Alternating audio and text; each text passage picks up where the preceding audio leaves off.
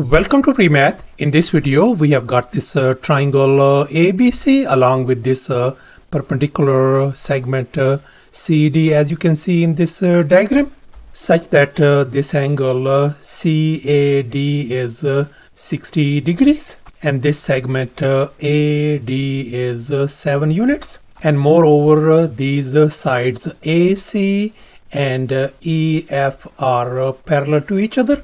And these sides are represented by y plus 8, and this side EF is represented by y. And furthermore, this segment CF is 3x minus 3, whereas this segment BF is represented by x plus 2. And now our task is to find the value of x and y as well. Please don't forget to give a thumbs up and subscribe. And please keep in mind that this figure may not be 100% true to the scale. Let's go ahead and get started. Before we proceed any further, let me go over the basic concepts. And here's our very first step. Let's focus on this triangle ABC, whose angles are 30 degrees, 60 degrees, and 90 degrees. And we call such kind of triangle as 30, 60, 90 special triangle. And now let's make an observation. We can see 30 degrees is our smallest angle, and this 90 degrees is our largest angle.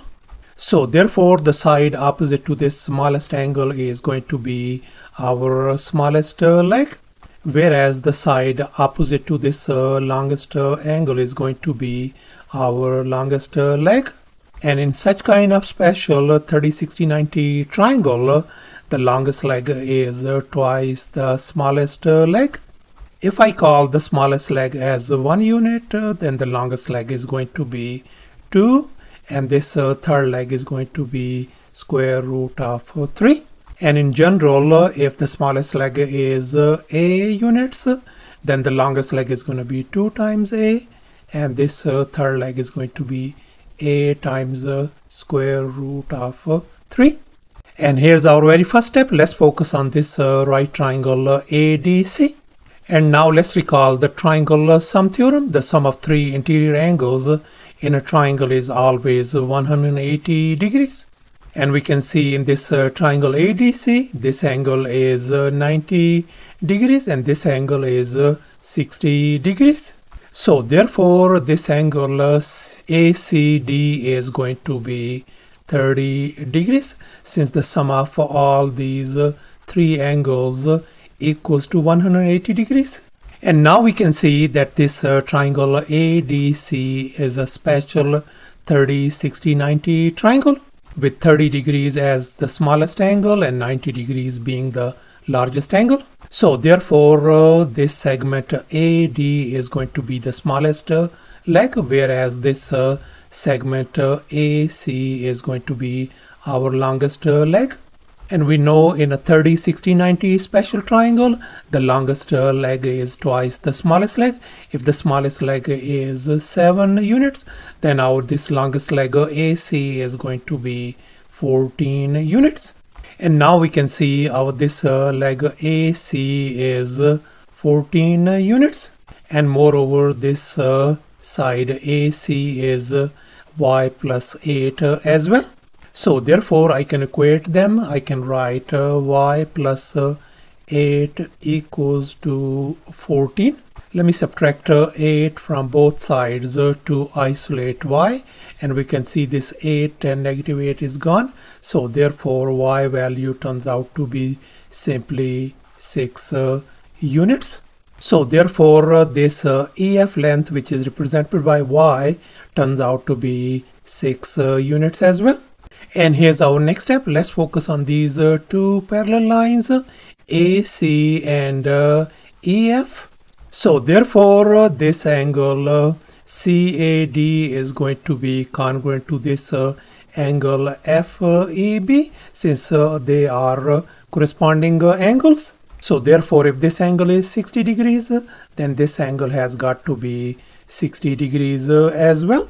So therefore, we conclude that this big triangle ABC is similar to this smaller triangle EBF according to angle similarity theorem. Since these angles are their corresponding angles and this angle is in common, so therefore their side lengths are going to be proportional as well. Let me go ahead and write down BC divided by BF. Let me write down BF equals to the ratio of side length AC and the other one is going to be EF. In other words, the ratio of this whole length BC and this BF is going to be equal to the ratio of this side AC and this side EF, as you can see in this equation. And now let's make an observation. We can see that this whole BC length is going to be the sum of these two individual lengths, CF and then BF. So therefore we are going to write down these two lengths. Let me write down 3x minus 3 plus x plus 2. And if we simplify, that is going to give us 4x minus 1. So therefore this BC length turns out to be 4x minus 1. And now we can see that our BC length is 4x minus 1 and our BF length is x plus 2. And on this side our AC length is 14 and our EF length is 6. So therefore I can write 4x minus 1 divided by x plus 2 equals to 14 divided by 6. And now we can see 14 divided by 6 could be reduced to 7 divided by 3. As you can see in this next step, I have replaced this 14 divided by 6 by 7 divided by 3 over here. And now we are going to cross multiply. So therefore this is going to give us 12x minus 3 equal to 7x plus 14. Let me go ahead and add 3 on both sides. This is gone. So therefore 12x turns out to be 7x plus 17. And now we are going to subtract 7x from both sides. This is gone. So therefore we got 5x turns out to be 17. Let's divide both sides by 5 to isolate x. This 5 and 5 is gone. So therefore our x value simply turns out to be 17 divided by 5. And in terms of decimal, this x could be written as 3.4 units. So thus our x value turns out to be 3.4 units, whereas the y value is 6 units. And that's our final answer. Thanks for watching and please don't forget to subscribe to my channel for more exciting videos. Bye.